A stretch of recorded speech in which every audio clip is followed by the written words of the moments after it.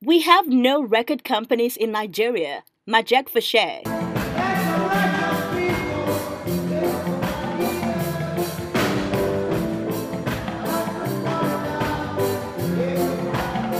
Reggae music legend MAJEK FASHEK has bared his mind in an interview with HipTv about the structure of record companies in Nigeria. In his words, he highlights that there are no proper record companies in Nigeria. They don't have recording companies. They have what they call labels. The difference between label and recording companies. In America, you have Sony Recording Company. You have Interscope Recording Company. In my time, when I was young, I worked with Tabansi Records. Tabansi Records was the company that released Send Down the Rain. So what is young artists are, while they are going through tribulation, they are not properly managed because the labels are only helping them and treating them like slaves. Not good. Because before a recording company sign you on in America or London, you have to be very good and they will take good care of you. So there's no recording companies in Nigeria. They only have labels.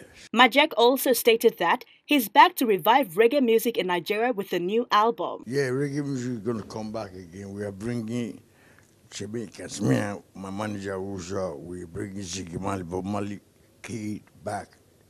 Because when Bob Marley was reigning in Nigeria, we only heard his music. We never saw Bob Marley. Bob Marley have his first son, they call Ziggy Marley. Bob Marley have other children. So it's on Jamaica Steve was behind to resurrect reggae music. We and then go do some shows together. We are working on it, me and my management.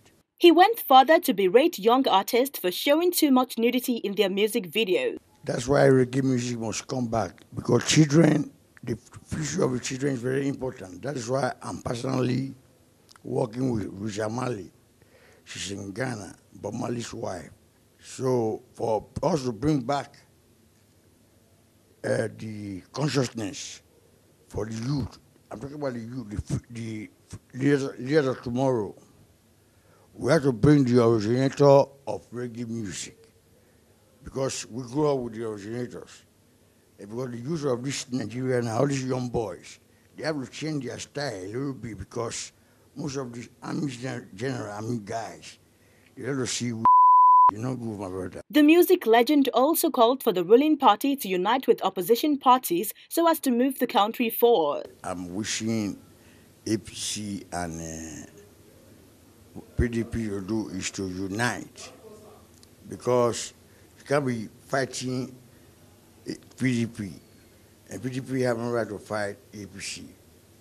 So if Buhari want our country to move forward, and if Buhari want the recession to end, he has to unite.